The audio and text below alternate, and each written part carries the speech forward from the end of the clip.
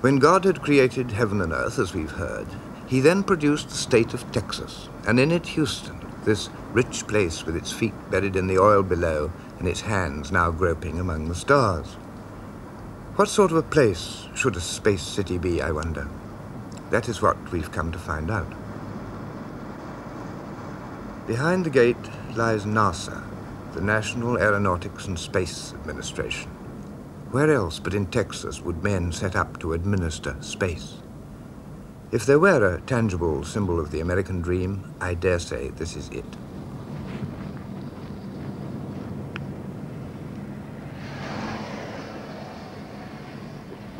The powerhouse of the new prodigies is the Manned Spacecraft Center itself, the heartland of the $30 billion investment that is the monument to President Kennedy's commitment to put an American on the moon by 1971, the Apollo program.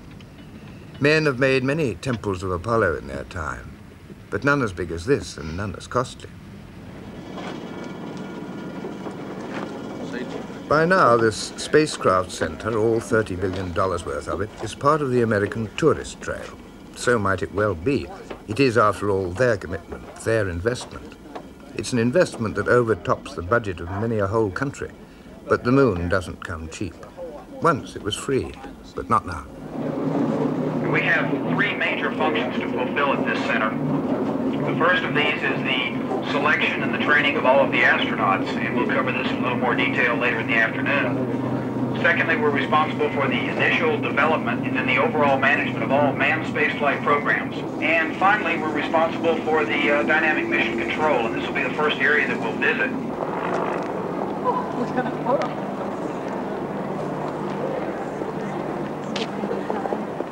On the floor, there are about 17 console positions. Of course, each area is divided according to its specific function. And basically, the entire back row, here closest to the windows, is all managerial. Now, on the extreme right, where you see the red telephone, this is our Department of Defense representative. He, of course, is the liaison between this center and the military, who are utilized for the entire recovery operation, because they already have the personnel, the equipment, ships and planes and what have you, and so they can economically affect a rapid recovery of the spacecraft and the astronauts. And somehow, as the science fantasies are patiently explained, the questions are always how big, how far, how much. Nobody ever asks why. The door that covers the entire rear portion of the chamber.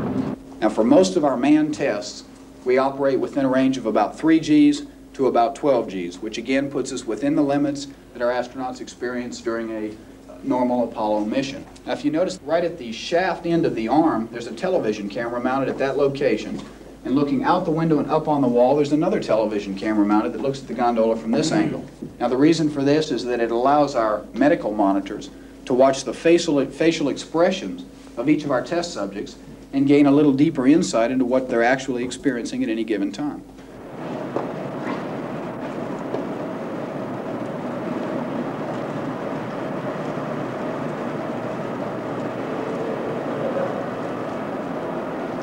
How very strange it is to find that already this extraordinary new business has moved into a sort of mythology, has created its own folklore.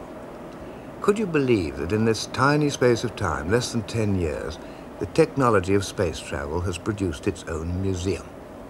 Is it credible that today there should already be veteran spacecraft publicly displayed as interesting curiosities, the old crocs of empty space? And that among these ancient pioneers of only yesterday, there are empty showcases, even now, ready for the rocks and trophies to be brought back from the moon.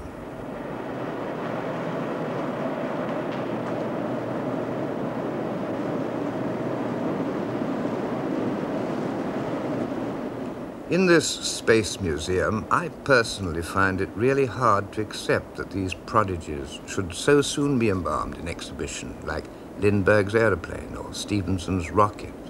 And how strange that today that same word, rocket, is given substance by a scale model of Saturn V. How soon will this too be a curio, a relic, an interesting memento of these primitive groping days when even the moon seemed far away?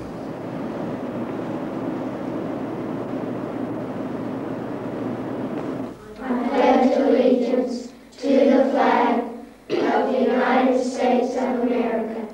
Here in Space City, the day begins as it does throughout America, where no one may be too young to forget the flag. Indivisible, with liberty and justice for all. Marilyn mentioned NASA in her report. How many of you remember what she said NASA means? Ricky, what does NASA mean? National Aeronautics. Oh, boy. All right, help him out a little bit, Roy, please. National Aeronautics Space Administration. Good. Only in Houston, perhaps, can children repeat a space catechism with its invocation of the new pantheon of saints. Are they doing the same thing in Russian schools today? I expect so. Frank Level,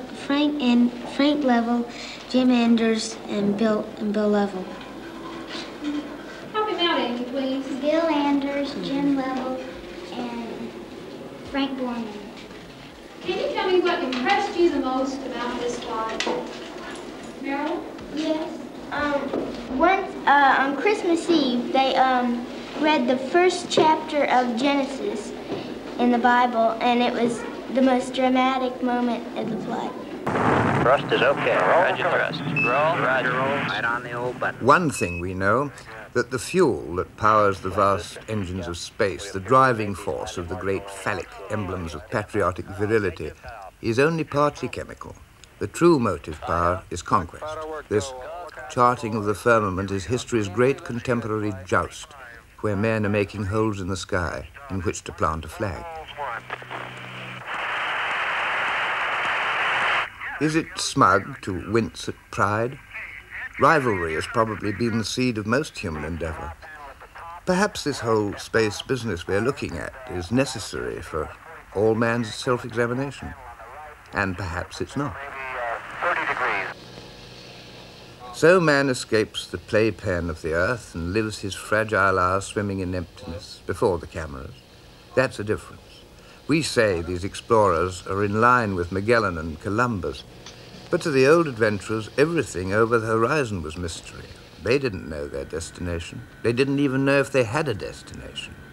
Now man at least knows the way and has the means. We say man, but do we really mean just man? Does it matter who is the first man on the moon?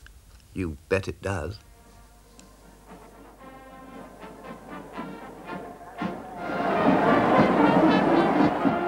This is the beginning of January 1969, and the spacemen Borman, Lovell, and Anders, fresh from the edge of the moon, are being given a parade in Houston. They have been given bigger ones elsewhere, and bigger ones are to come, but this is a traditional expression of the American scene, the hero's hometown welcome. Local astronauts make good. I dare say Drake was given something just like this when he got back from the high seas. Shorn of the astronaut's armor and brought only too literally back to Earth, a spaceman moves back from legend into the folkways of his tribe, for it's part of the story that inside every lunar Superman is an all-American boy. And so he is. Miss Anders and their children.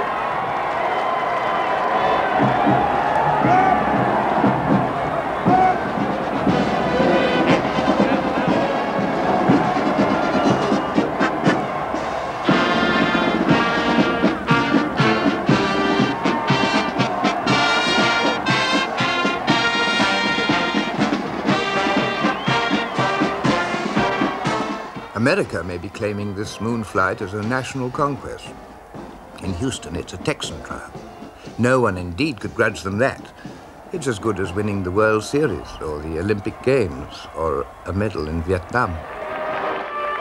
They were brave men, and their enormous journey had started here. Everyone knew how, and how far, and how much. Nobody, to be sure, asked why. This was no time for asking why.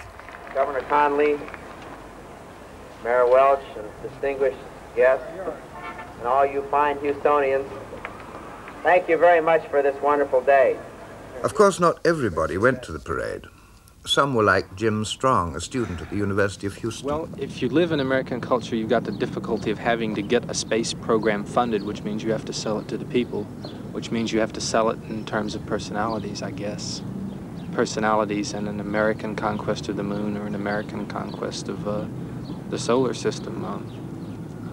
I don't. That's not the way I relate to it. That's the way it's packaged. As far as its purpose, I guess its purpose should be to obtain scientific knowledge about physics, knowledge about the origin of the Earth, maybe the origin of the universe. It's like selling a product. They want to put the maximum in and get the maximum PR out of it. You know, if you're selling cornflakes, you want to sell all the cornflakes you can, and you do the most effective thing to advertise it. So, you know, they have these people, they televise back prayers from outer space, or people shaving in a space capsule or something like that, which is the actual hardcore data that comes out as far as scientific knowledge. You know, it's buried in some scientific journal or maybe on the back page of some newspaper, and they name craters after their little girls, and it's, you know, I'm not, you know, it's a facet of our culture. I'm sure it's very interesting and entertaining to a lot of people. But as long as we can admit it and live with it, you know, maybe there's hope for changing it. I don't know.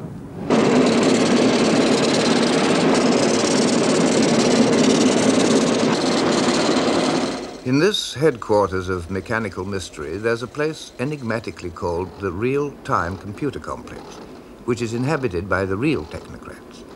The metal minds without which, it seems, there are no solutions, the computers, already now so intricate they can be understood only by their own kind.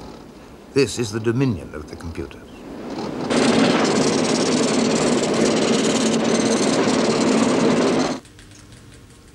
This is software.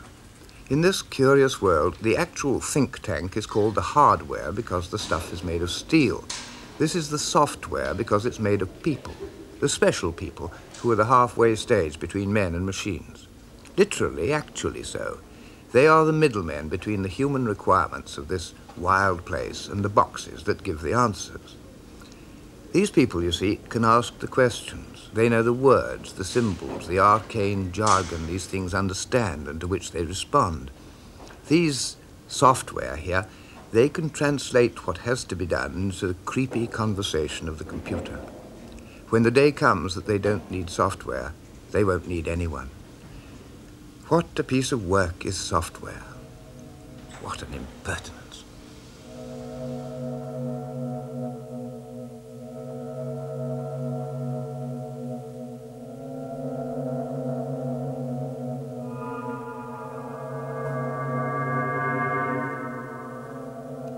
But computers even now are not born, but made, or at least brought somehow into the world, and by the very people who obediently assemble the things that will no doubt one day enslave them. How long before the electronics take over? Already they supervise our spacecraft, construct our cars, bake our bread, tabulate our taxes. How long before they determine our dreams? How long before they start demanding their rights, with the first eerie crackling calls for computer power? Not long, I fear.